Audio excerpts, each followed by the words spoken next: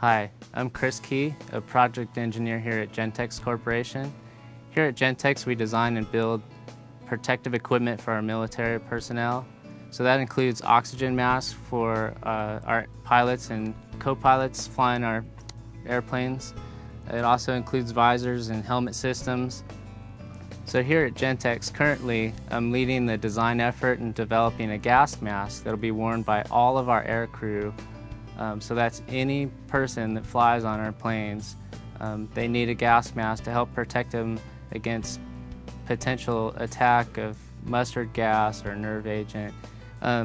Designing a product such as that is satisfying to me in the sense that I know that the products that I'm designing are helping people to do their job better, helping them to be safer, and helping to improve their situation.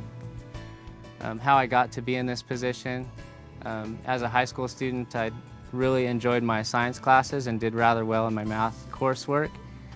So as I talked to people and was wondering what type of career that I should have, a lot of people mentioned engineering, so I looked into it and enrolled at Cal Poly Pomona.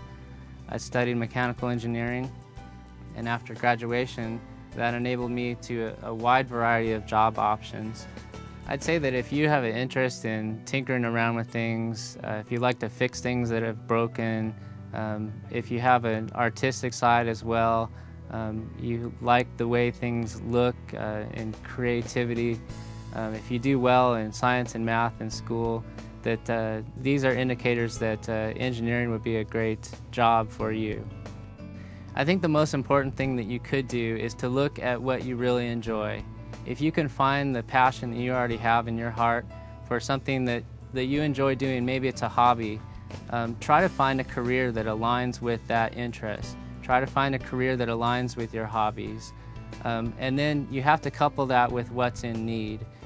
Look into the job market.